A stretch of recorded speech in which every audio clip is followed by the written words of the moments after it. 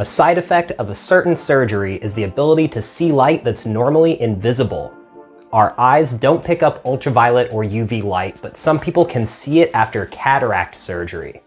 This is because the natural lens in your eye filters out light wavelengths shorter than 380 nanometers, which is violet. But some of the artificial lenses put into people's eyes after cataract surgery can transmit these shorter wavelengths, letting people see the invisible.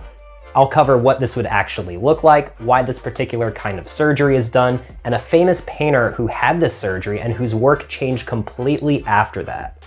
Cataracts are caused by the clouding of the natural lens in the eye, which can block or scatter light entering the eye and make your vision blurry. During the surgery used to help people with bad cataracts, the cloudy lens is removed and replaced with an artificial intraocular lens. Some modern artificial lenses are designed to block UV light, since excessive exposure to UV light can damage your retinas and cause other eye issues. However, not all artificial lenses block UV light. Some may allow a little UV light to pass through, and in some cases, the lens material itself may fluoresce or glow slightly under UV light exposure, which you would actually see a little bit. The ability to actually see UV light after cataract surgery depends on a couple different factors from person to person, like your retina sensitivity and the kind of artificial lens put in.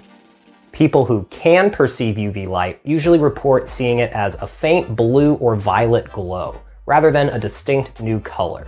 That's because the UV light mainly activates your blue cone, or color detecting cell in your eyes. Some people also report cracks in their phone screen glowing a purplish color, or a black road on a sunny day shimmering with a bluish purple color. The Impressionist painter Claude Monet had cataract surgery in 1923, and the color palette of his work changed pretty significantly after that.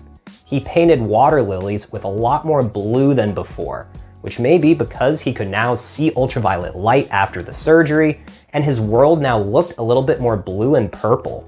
It's important to note that not everybody who has cataract surgery ends up with this superpower. And for most people that do, it's actually a pretty minor aspect in terms of how they see the world. It won't make you like a bird or a bug who can see vivid UV patterns on things around us that are invisible to humans. If you're considering cataract surgery or have already had it and are experiencing some weird things like blue or purple glows, it's best to talk to your eye doctor for personalized advice and guidance.